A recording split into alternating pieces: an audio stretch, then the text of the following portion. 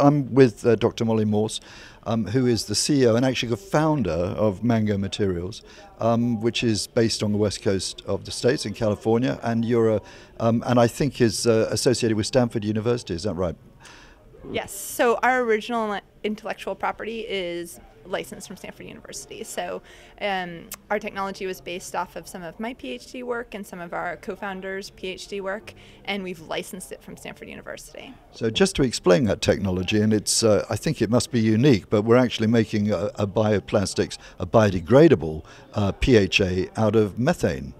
Exactly. So we take methane gas, and it can be any form of methane gas. We feed it to our bacteria and produce the biopolymer inside the cell walls.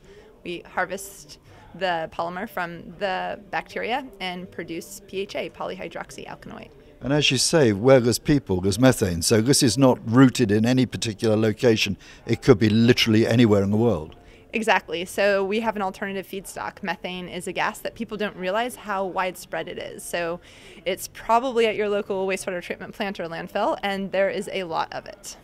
It also resolves that thorny old problem about what do we do with available arable land, although everybody knows less than 2% of that goes to the bioplastics industry anyway, but it is not land-based, so that's another advantage. What about cost, though? Is it an expensive process?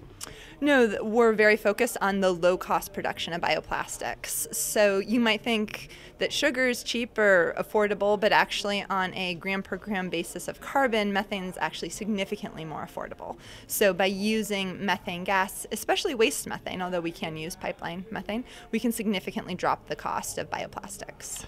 Okay, just to remind us, and PHA, what sort of applications are we looking at in the packaging space? So PHAs can be used for all sorts of applications. You might need some additives or add something else to tweak the polymer a little bit, but you can use it for extruded products, for food packaging, electronic casings. You can even use it for paperboard coatings. Oh, right. So it's rigid as well as flexibles then? Right. PHAs have a wide range of mechanical characteristics. Okay. How this process, is anybody else doing this with methane?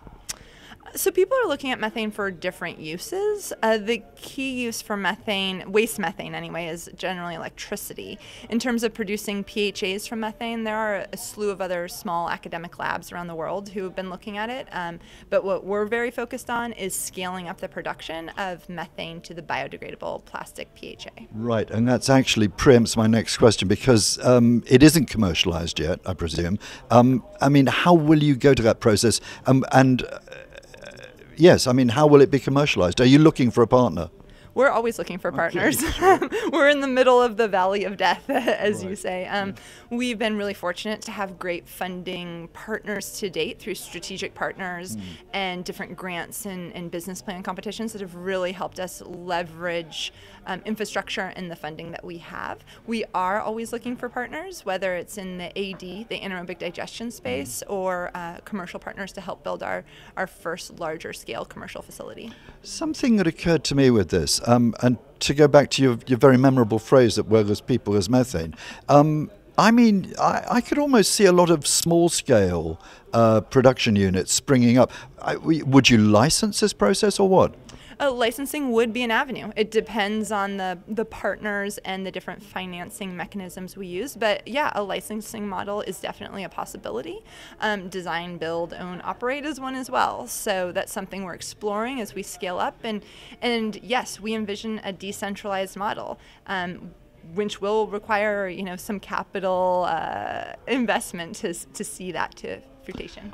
I think what appeals to me is that it could be produced locally. I mean, we talked about arable land sort of by the by, but I mean, I think everybody knows that big producer of methane is cattle, for example. So could this be some sort of adjunct to farming, a farming operation? For sure, and that would be a really exciting vision for the future. You have your dairy cattle, you collect their methane, their manure, use that methane for something that's used in the dairy sector.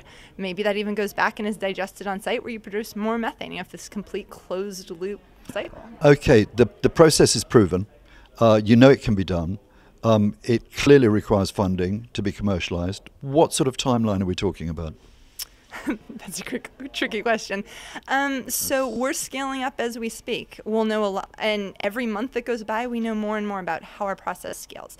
That's what's really key right now. We've been scaling significantly over the past 2, 3, 4 years, and every couple months that go on and we've validated this at a larger scale, validated more of the downstream processing, we feel better and better about and more excited about how this can scale.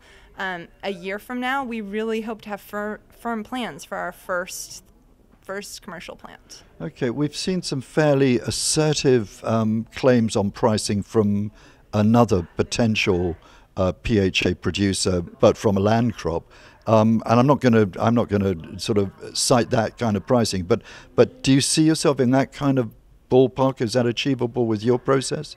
Yeah, definitely. I don't know the details of their process, but yes, ours should be at that price point as well. That's actually where we are right now at the scale we're at. The key is being able to produce that at the full commercial scale. So we've got the possibility, a very real possibility of a methane sourced feedstock that will give us commercially viable, biodegradable commodity plastics alternatives, yes? Yes, correct. Okay, you heard it here first. Thank you, Dr. Morse. Thank you.